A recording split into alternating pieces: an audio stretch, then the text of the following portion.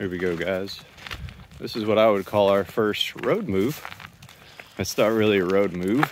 Hopefully this goes the way it should. These little calves could go right underneath this wire, but so we got a wire on one side, we got a 5-strand barbed wire fence on the other side, and we're just moving them to a spot that we need to get bush hogged. But hey, we need to use what grass we have, and there they go, perfect, right into that spot. This is still on our farm here.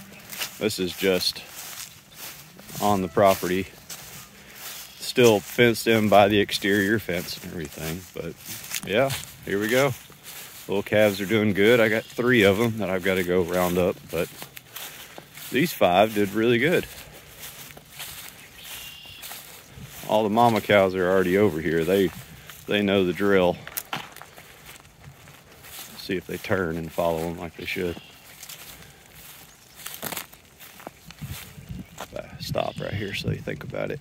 If they walk forward, that's not the end of the world either. All right, they're turning. They got to that wire and they turn. They know the drill. They're not perfect with it though. They'll go underneath this wire, so I'm gonna have to keep all of our gates closed and everything, but they'll always go back to their mamas. So, all right, well that was like my first attempt of doing something a little bit dangerous, I would say.